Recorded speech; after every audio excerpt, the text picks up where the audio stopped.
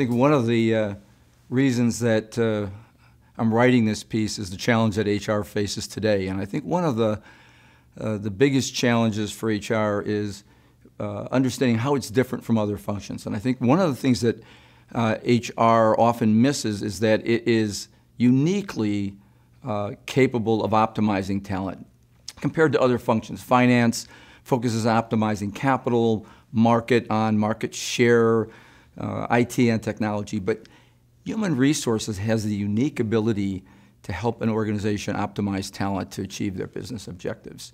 And I think one of the challenges today that we have is our ability to measure and understand how good a job that we are doing at capturing how well we optimize talent. So there's been a lot of research in the last 20 years, and one of the things we've done at the Metris Institute is try to validate some of that. And we find three factors that if organizations manage these well, they will have very high performance. One of them is alignment, the ability to have employees and the structures in the organization all focused on the goals of the organization, both horizontal alignment and vertical alignment. So how do we get units to work seamlessly together, synchronously rowing in the same direction? The second area is capabilities. And by that I don't mean competencies alone, but think about this from the customer's point of view. How do competencies come together with information and resources at the moment of truth for the customer? That's high capabilities.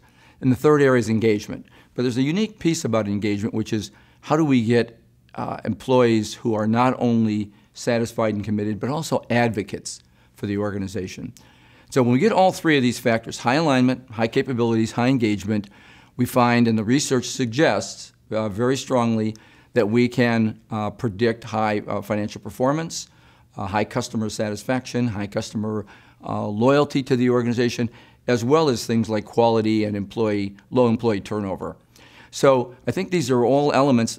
The unfortunate news is the research suggests that only about 25% of units in organizations are high alignment, capabilities, and engagement. So that's where HR's role comes in today. And I think part of that role is, what do we do in HR that helps translate the business strategy and drive an organization that's high ACE? And ACE for AC&E, for alignment, capabilities, and engagement. Now, I think one of the challenges here is we go to the doctor's office and we want to get a diagnosis of what the problem is. We don't want to be people who are home diagnosing ourselves. So the beginning is really having a good diagnostic of how well you do on alignment, capabilities, and engagement as an organization, and then begin to think about all the things that can be done to drive that. Building a great employer brand that differentiates the organization in the marketplace. Helping to break down silos that kill alignment in the organization.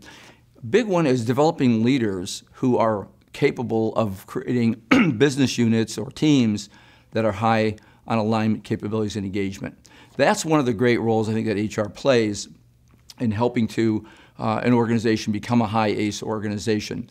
And I think that those are some of the biggest elements that we would like to see HR focus on more than they have in the past.